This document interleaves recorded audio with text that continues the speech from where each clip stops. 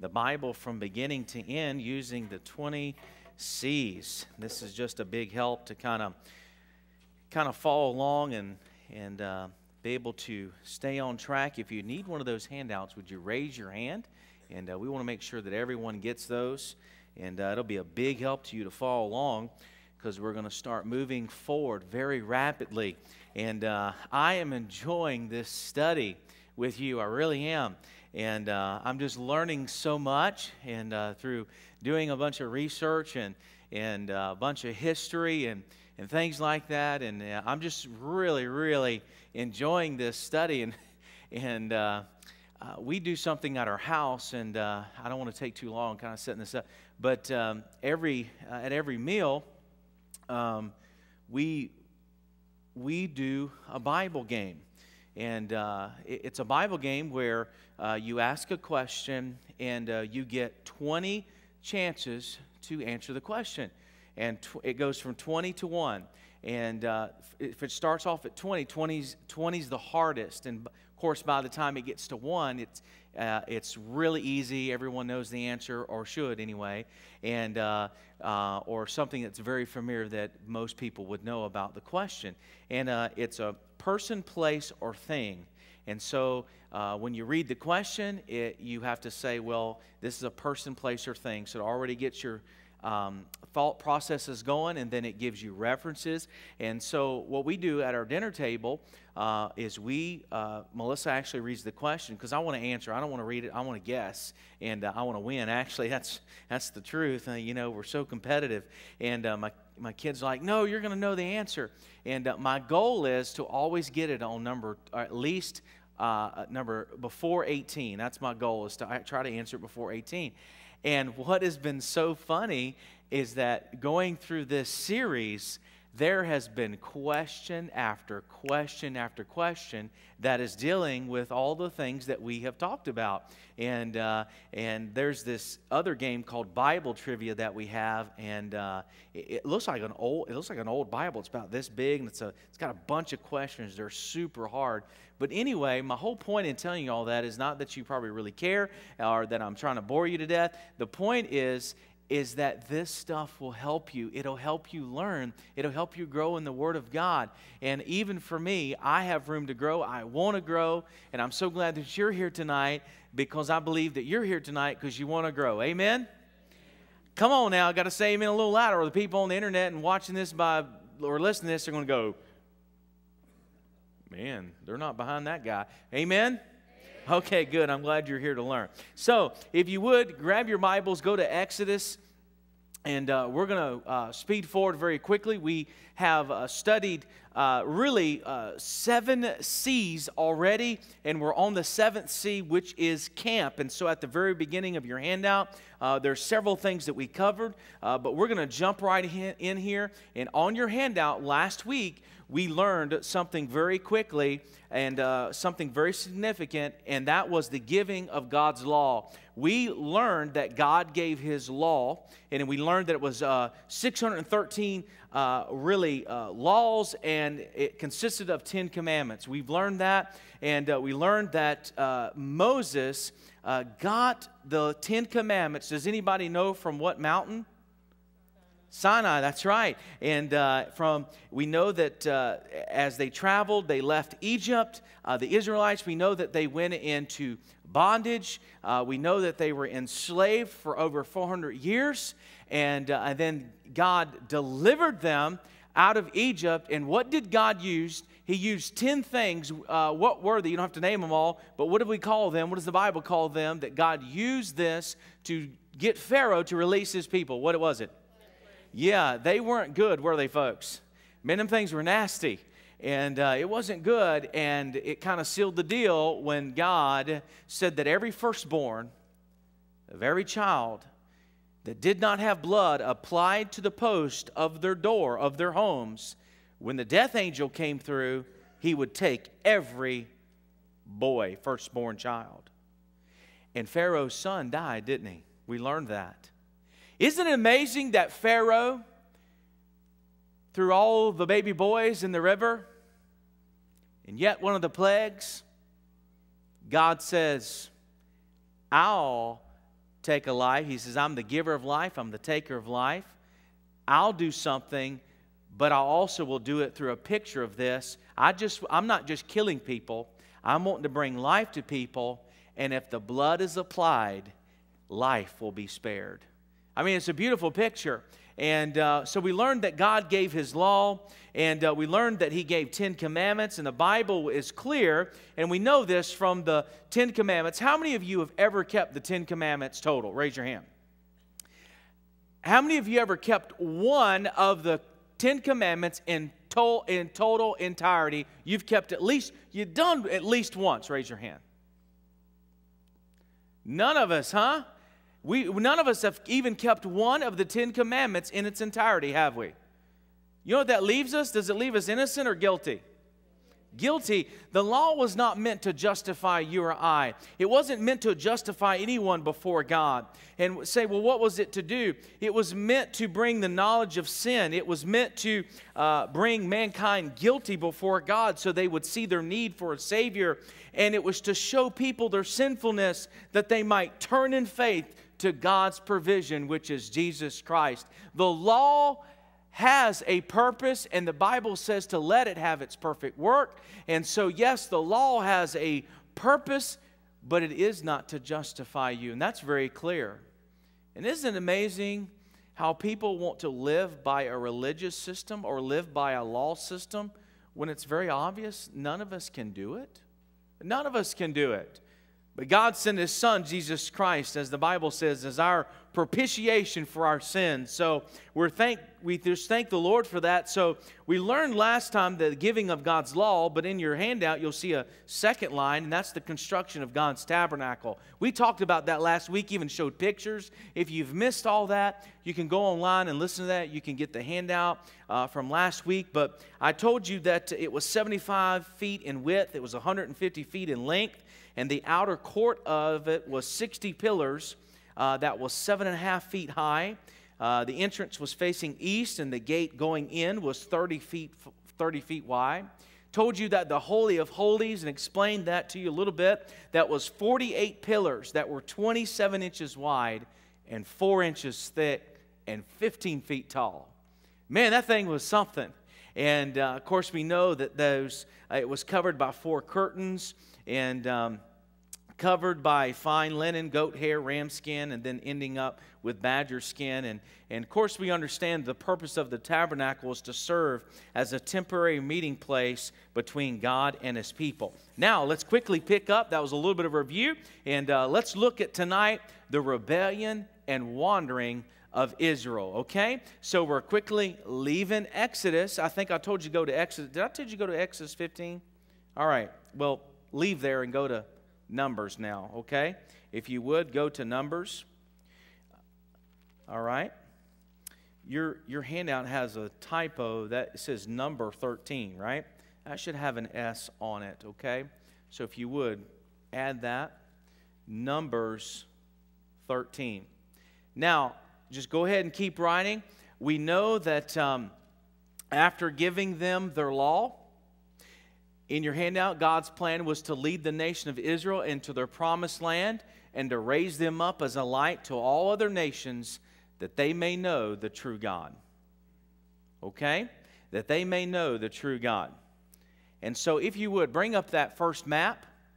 And if you look up here, I don't know if you'll be able to see this pointer on the screen.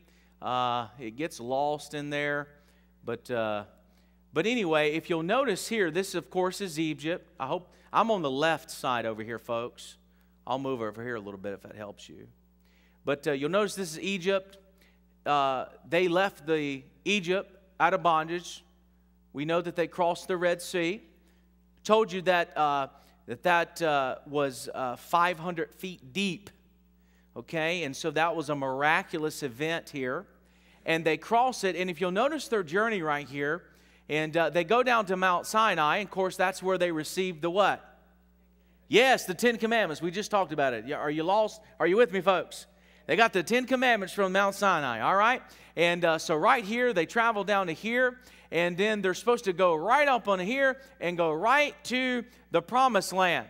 And we'll talk about the 12 spies in just a minute and all that good stuff.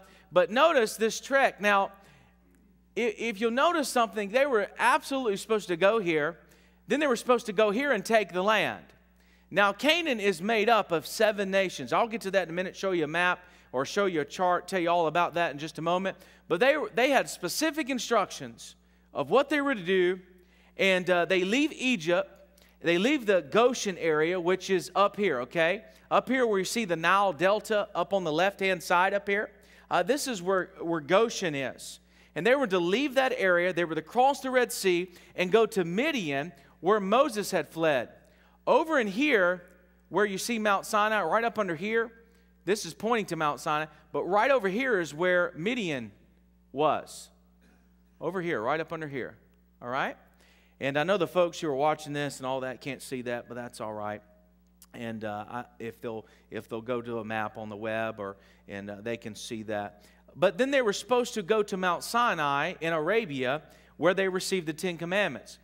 But they were supposed to go to Kadesh Barnea. Now, if you'll bring up the second map, forget about the red line. Don't even pay attention to the red line. It'll just confuse you. Don't worry about that. That's for something else. Do you see right here in the middle, under Wilderness of Zin, you see Kadesh? Do you see that, folks? Yes or no? Okay, my pointer is up here on the ceiling. It's going down. Boom, it's on Kadesh. All right?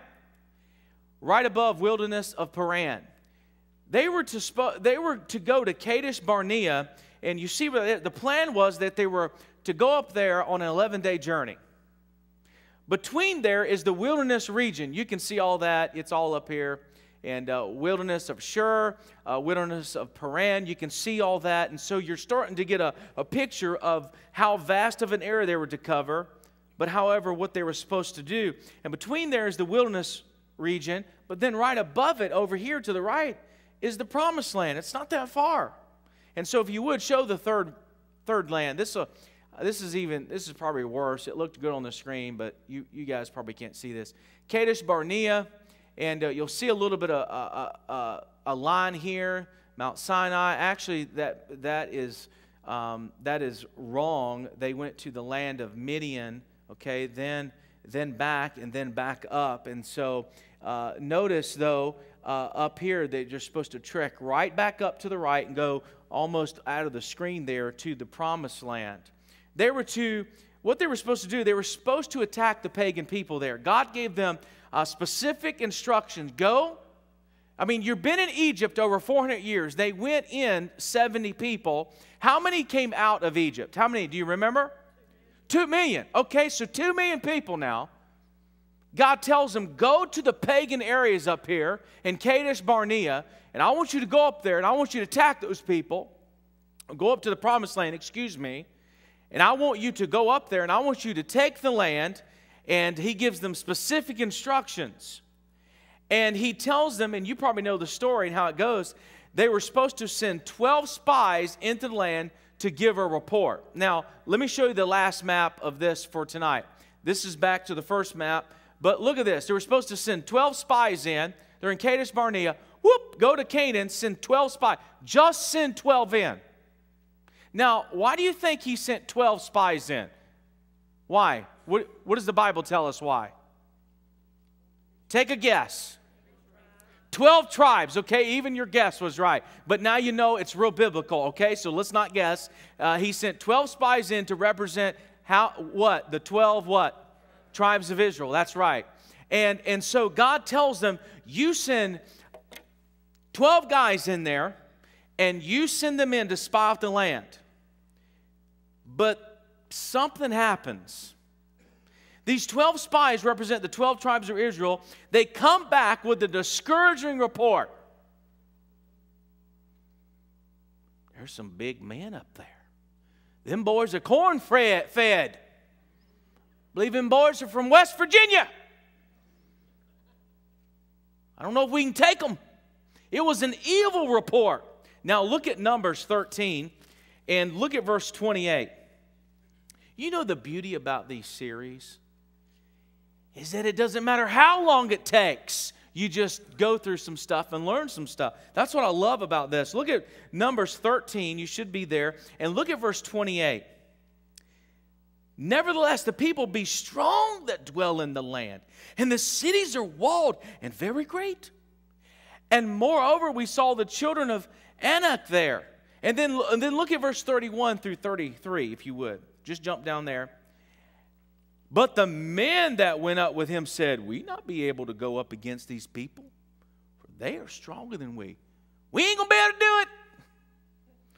And they brought up an evil report of the land. Now, stop right there. Look up here.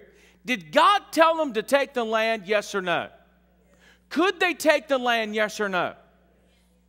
Now, why do you think he sent 12 spies in? All right, I know for one he tried, but all right, we know that. We know what they represent. But why did God do it? I want you to see what I'm going to do. Man, this is a faith issue. But they went in there like, some big boys up there. They not only talk about how big the men are, they talk about how big the grapes are. I mean, you know that you've got problems when you talk about, the vine fruit. I mean, and they go in there and they start talking about this. And look, verse 32. He says, okay, and they brought up an evil report of the land which had searched unto the children of Israel, saying, the land through which we have gone to search it, it is a land that eateth up the inhabitants thereof.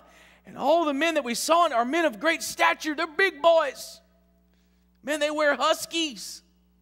Husky breeches. They're big. And we saw now they call them giants. Look at that. The sons of Anak, which come of the giants. And we were in our own sight as what? Grasshoppers. And so were we, or so we were in their sight. Look, man, they were giants to us and we were grasshoppers. Now, were these men big, yes or no? Yes. But they painted a picture. God, we heard you, but we want to bring about the report. I just don't think we can do it. I mean, this isn't looking good. And in your handout, but upon arriving at Kadesh Barnea, where they were, Israel exhibited total unbelief in their God and refused to obey God's command to enter in the land. God told them they were going to get it. This is your promised land, folks. This is your land, Israel, nation of Israel. I want you to go and take the land. I want you to go send 12 spies. They go and do it, and they go, no, we're not doing it. We can't do it. We can't do it. They're big. We're small. We're grasshoppers. They're big guys. Number one, God already promised you the land, and now all you're doing is exhibiting unbelief. Now look at Numbers 14, and look at verse 1. And all the congregation lifted up their voice and cried, and the people wept that night.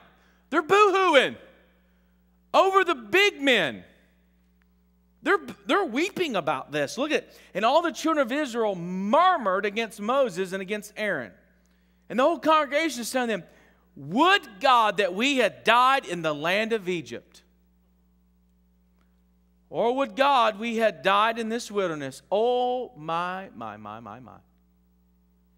How much are they trusting God right now? How much? None. Zero. You can't even say a little here.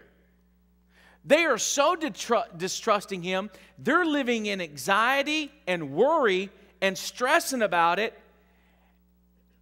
And are saying, contemplating, it'd have been better if we died. Now, they didn't have no pills to pop back then, folks, okay? All right? Right? So, I mean, look, it's terrible. Verse 3, and wherefore hath the Lord brought us unto this land to fall by the sword, that our wives and our children should be a prey? What is God doing? Were it not better for us to return into Egypt? Verse 4, and they said one to another, let us make a captain, let us return to Egypt. We need a new boss. We need a new leader. Moses, Aaron, you're fired. You've been kicked to the curb, man. Can you see what's happening? And when we get to Judges, you're just going to see a complete cycle. And I hope you're getting this, that from beginning to even up to this point, you just see a continued cycle.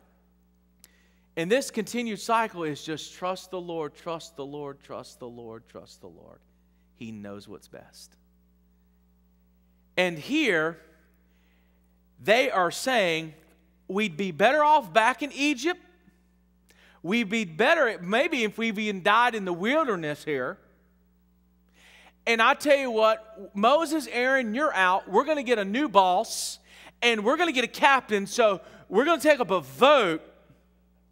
We're going to get a committee together, and we're going to go back to Egypt.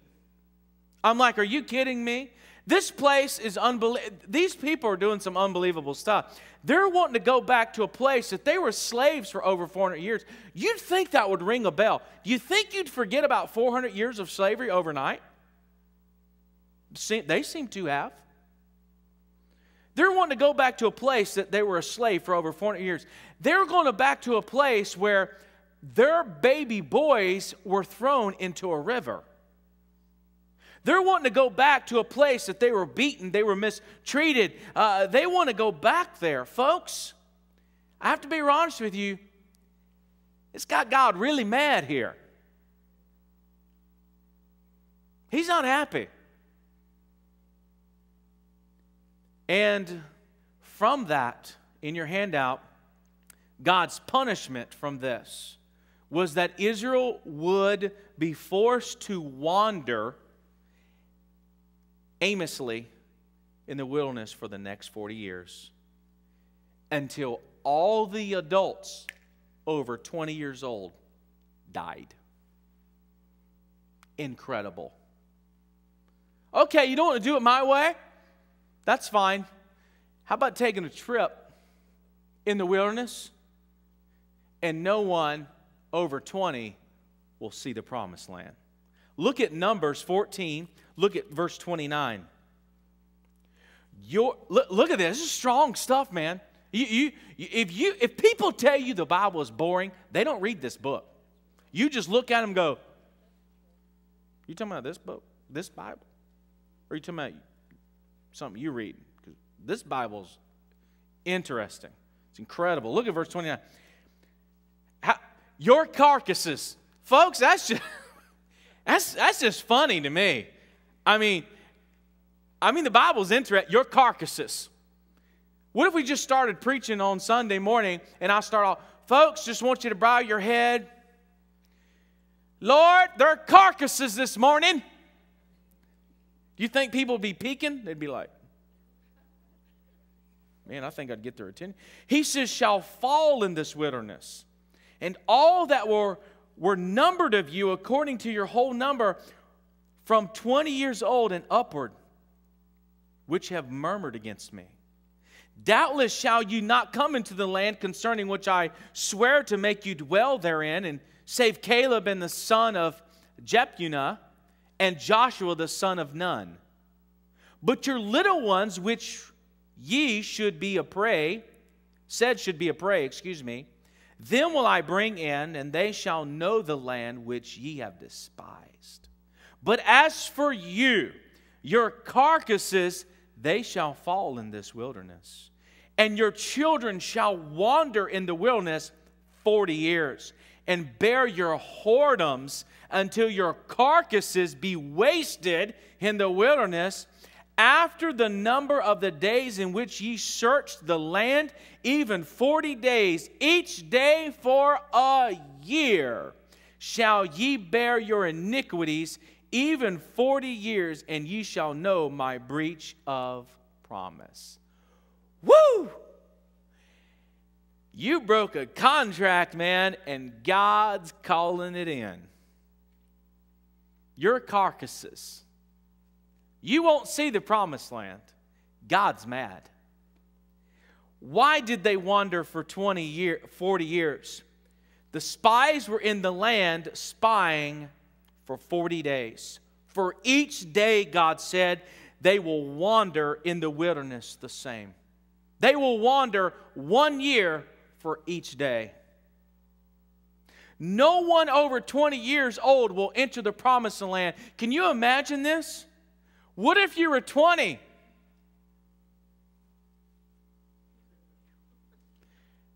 You're not getting another birthday, my friend. You're going to kick up daisies.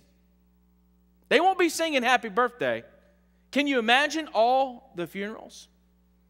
Can you imagine all the death? Can you imagine everyone who's 20 and older and they get this from God? Life's precious, isn't it, folks? It's precious. However, God will take their children in to possess the land. He said that. Say, what's the exception? Well, in your handout, the only exception of this was Joshua and Caleb. So write that in. He said, except for Joshua and Caleb. Why? Because these were men of great faith. These were men of great faith. Now, let me ask you a question. How many spies went into Canaan? How many? 12. Do you know that song? 12 men went in to spy in Canaan. 10 were bad and 2 were good. Do you know that song?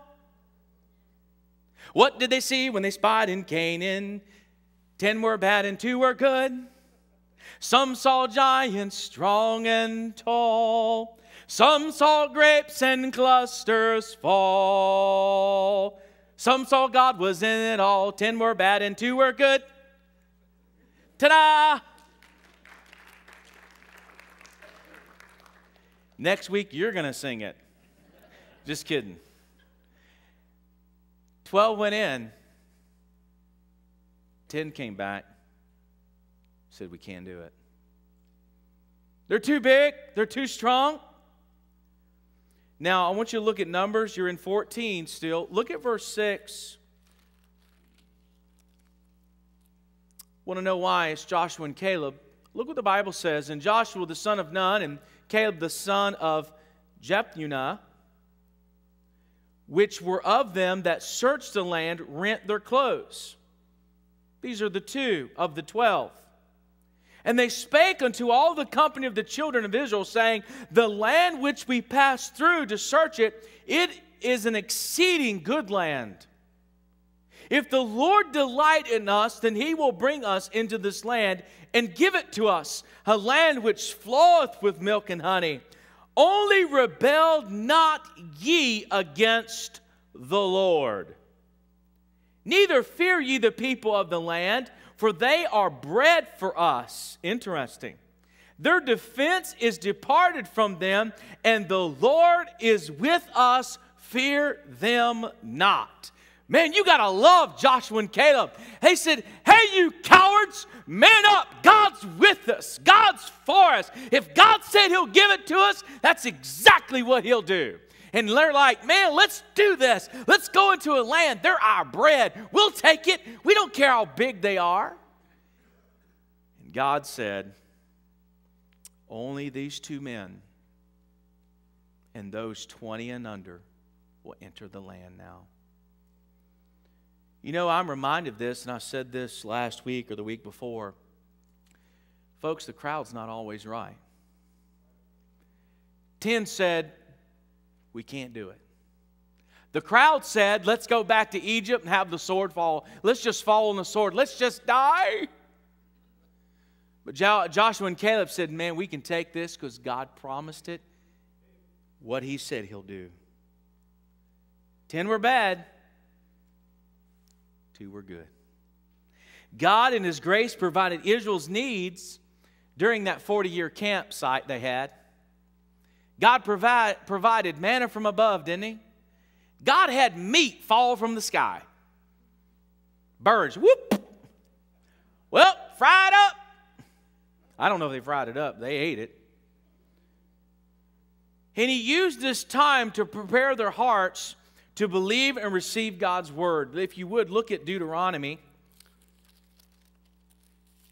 Okay, Deuteronomy. And I want you to look at chapter 8. God gave so many provisions, folks, during this time. And yes, God is a righteous and holy judge, and he will bring those things to pass. But He's always extending mercy. He's always giving provision. And even during their rebellion, God gave provision. In Deuteronomy chapter 8, would you look at verse 2? And thou shalt remember all the way which the Lord thy God led thee these 40 years in the wilderness, to humble thee and to prove thee, to know what was in thine heart, whether thou wouldest keep His commandment or no. And He humbled thee, and suffered thee to hunger, and fed thee with manna, which thou knewest not, neither did the fathers know, that He might make thee know that man doth not live by bread alone, but by every word that proceedeth out of the mouth of the Lord doth man live. You need me, God says. You need to know me. You need to know that I will provide for you, and that when I say I'll take care of it, and when I say I'll take care of you, I mean what I say. Verse 4, thy raiment waxed not old upon thee, neither did thy foot swell these 40 years. Folks, they had covering and clothes, and ladies, they had shoes. They didn't wear out. Would to God Belk Leggett could make stuff like that, right? Or Walmart, somebody. God says, I'll take care of you. Incredible. Just miracle after miracle. Verse 5, thou shalt also consider in thine heart that as man chasteneth his son, so the Lord thy God chasteneth thee. Therefore thou shalt keep the commandments of the Lord thy God, to walk in His ways and to fear Him.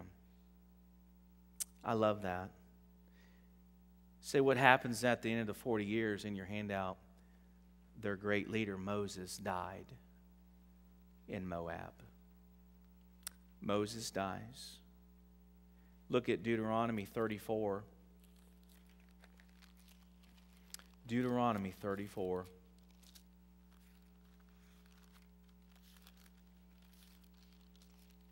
Deuteronomy 34, and look at verses 1 through 5, if you would. We're quickly coming up on Joshua now. And the Bible says, and Moses went up from the plains of Moab. Now, you know the story here, and if you don't, Moses was not allowed to enter in the promised land, not just because he was over 20, but because he also disobeyed God. I want you to know that you might think that you get away with something with mankind, but God keeps a record. Nothing gets by God. Moses was told to get water from the rock. There was water from the rock, there was manna, there was meat provided. And Moses smote the rock. He was mad. And God told him not to smite the rock, and he did it. And because he disobeyed God, God told him, you'll never enter into the promised land. Now here's a man who was called at 80 years old. His life was really broken down into thirds. The third part of his life, he was called to lead these people out of Egypt. Incredible. He wandered for 40 years with them and yet never saw the promised land. Or he did get to see it, but he never got to enter it. God did allow him to see it.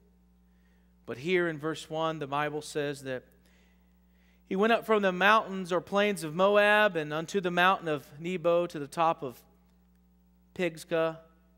That is over against Jericho, and the Lord showed him all the land of Gilead unto Dan and Naphtali, and the land of Ephraim and Manasseh, and unto the land of Judah, and unto the utmost sea.